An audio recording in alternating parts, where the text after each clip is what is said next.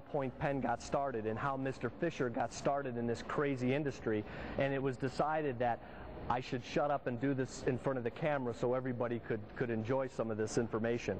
I mentioned before that I literally lived with Mr. Fisher while we were relocating to the Fisher Space Pen factory, and I had an opportunity to get to know this man pretty well. Mr. Fisher was born in 1913. The ballpoint pen hadn't even been in anybody's imagination. They were using fountain pens.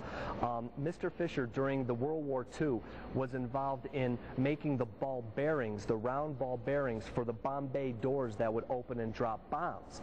After the war, Mr. Fisher became interested in this thing called the ballpoint pen because he had heard that it was being invented in Argentina by a gentleman named Unigard. It was being invented, and it did come over from Argentina, and Mr. Fisher was able to get his hands on one, but it was too late. It had already reached the United States. It was first introduced at Gimbel's department store in New York City, and Mr. Fisher tells me the story, and I don't know how accurate it is, but it certainly is funny. He said that the line in front of Gimbel's department store to buy the pen in the front of the store was 3 blocks long.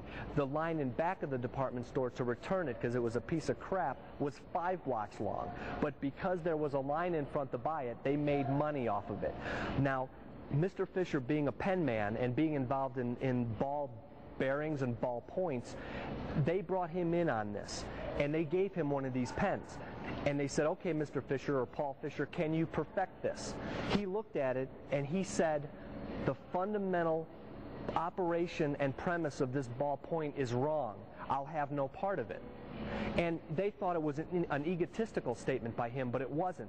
Mr. Fisher didn't want to take something else and then redesign it and retool it to make it his own. He wanted to start from scratch. And he didn't start with a space pen. Mr. Fisher started in the ball pen business in 1940.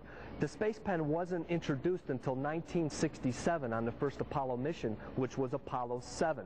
That's where this pen, the AG-7, gets its name. This is the real McCoy that goes up on all manned space flights. AG stands for anti-gravity. 7 depicts the first manned space flight that took it, which is Apollo 7.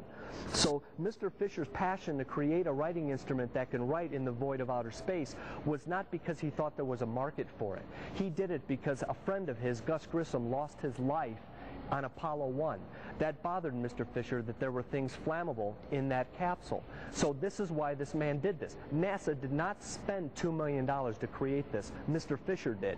It was not at the taxpayer's expense. It was every dime out of his pocket. $2 million to make a writing instrument for a market of 7 astronauts. Think how stupid that is in marketing. You wouldn't do that today.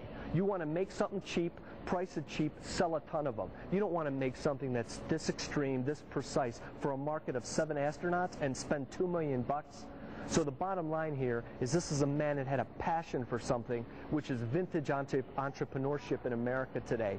And we owe him the right to present this with honor and with dignity and to be thorough at it.